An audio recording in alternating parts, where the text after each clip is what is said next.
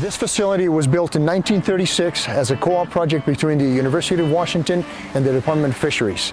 In 1993 through 1997, this facility was refurbished, and to date, many other hatcheries throughout the state, when they're renovating, they come and look at this one.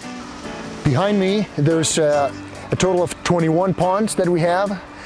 6 of them can handle adults and have mechanical crowders. We have the incubation room, in which again we can do 13 million eggs. The eggs, we fertilize them, disinfect them where there's any chance of disease. We incubate them, and in the process we separate the bad eggs from the good ones, both initially with a mechanical process, a machine, and then by hand with big tweezers.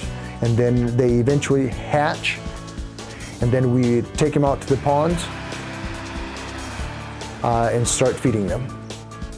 Among the benefits of having this facility in the community, the obvious one, we put out hundreds of thousands of fish for commercials and sport fishermen to catch. But other benefits are we pass up to 10,000 chum upstream and a wild coho, and those, when they die, they will provide a lot of nutrient enhancement.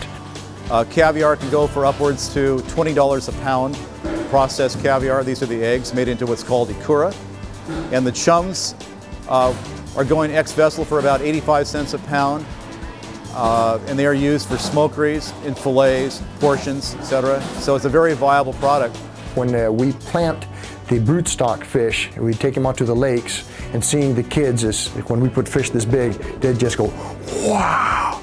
To me, that's the best paycheck ever.